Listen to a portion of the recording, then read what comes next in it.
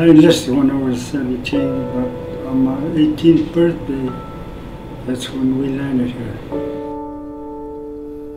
We landed here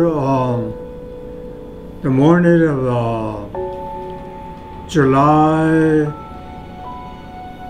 21st, 1944.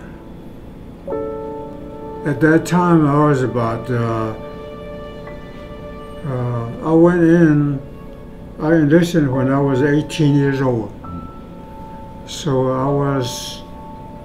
must have been about maybe 21 years old.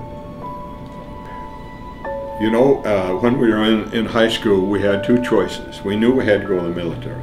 Either you joined the Marines, Army, or Air Force, or you got drafted. So I joined the Marine Corps, and it was quite a surprise being that young and have to go into combat. It wasn't fun. On the 21st day of July, 1944. It was different, and you always wonder what's going to happen day to day, you know, because I really had no impression, because it wasn't enough to have an impression of it been torn up so bad.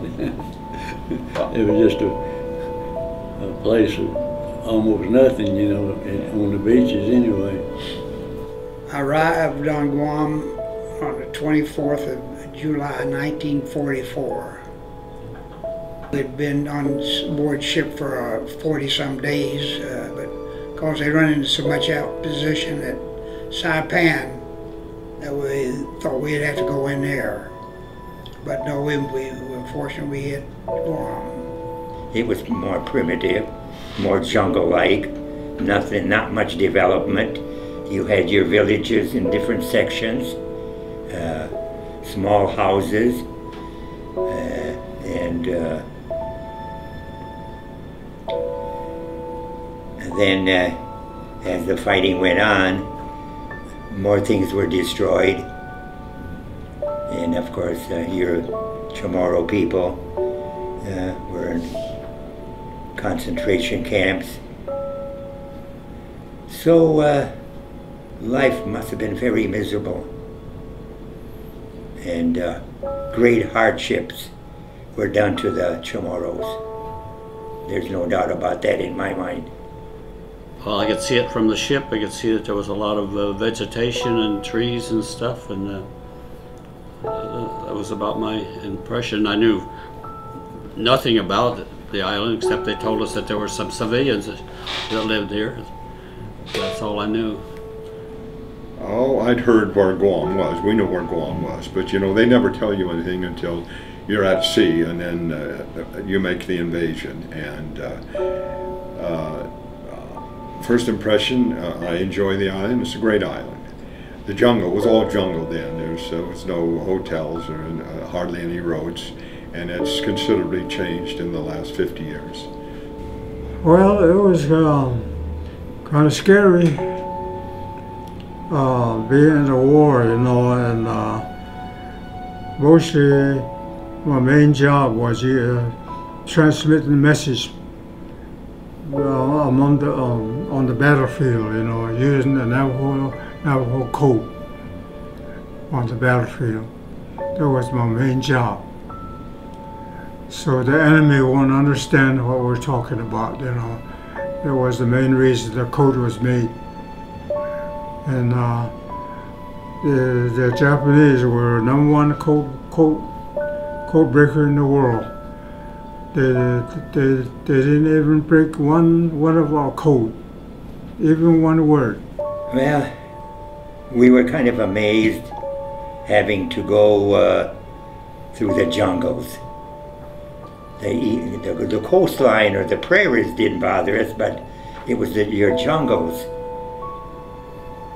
in the valleys. And in our final battle of Jigo, we were kind of surprised. You had a pineapple plantation or a pineapple farm there, and wow, we didn't expect that. when I got hospitalized from the field hospital, I got this coconut, and then when the nurses came, a couple of the nurses brought also with them, you know, magazines and stuff after the campaign was over. And there was a magazine called Yank, and that had to be sent to GIs all over the world. And so some of the magazines landed here, and one of the nurses clipped out a kind of an island girl, and I pasted it on, and then the nurses helped me send it home to my mother. I was here for the 50th. I was here for the 50th Liberation. And of course it wasn't nowhere grown like now. I don't know what you did the last 20 years, but you sure were building and all the cars and all your highways, and you did a tremendous job. You did a better job than what some of our cities are doing in Michigan. You're growing faster than some of our towns in the mainland. You can be sure of that. I couldn't recognize a thing here, because it was all settled and modern and everything now, just like it was in stateside, you know, and now a lot of it is better than some of the stuff stateside. I was surprised. Everything, large buildings like they have in big cities in the States. Nice, clean, smooth highways, and a lot of scenery, and especially the jungle they used to hack our way through to get through. Those just come up to the road or up to people's backyard, and it looks neat. Everything clean, and the people are more friendly, willing to help you at anything. I feel good that I had a small part. I was one of many thousands. I don't know just how many, but there was a lot of people that came to take back this place.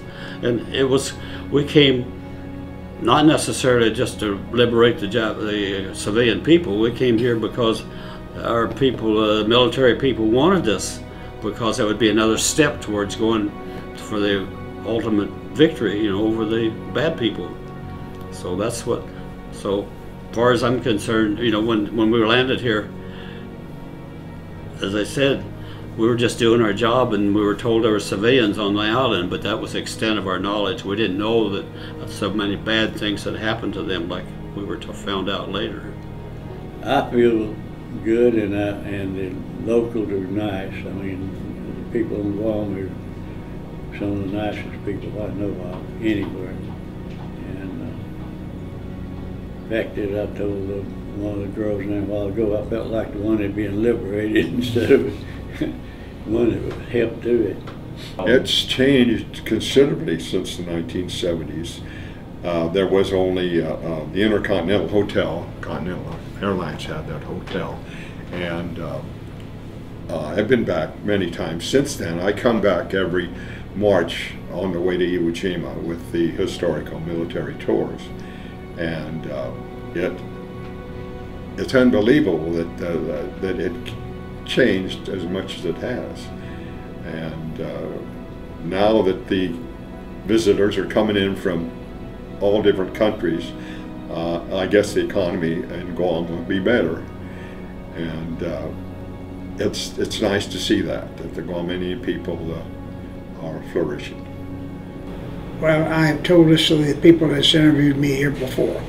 It's amazing what you see from each time we have come, how much the improvements have been done in that other time, and they're still doing it. It's remarkable from the day I first saw it to now. You can't beat the Chamorro people for, I would say, gratitude for us coming to help liberate them. Number two is hospitality, and they have good hearts. They're excellent American citizens, just plain wonderful people, down to earth.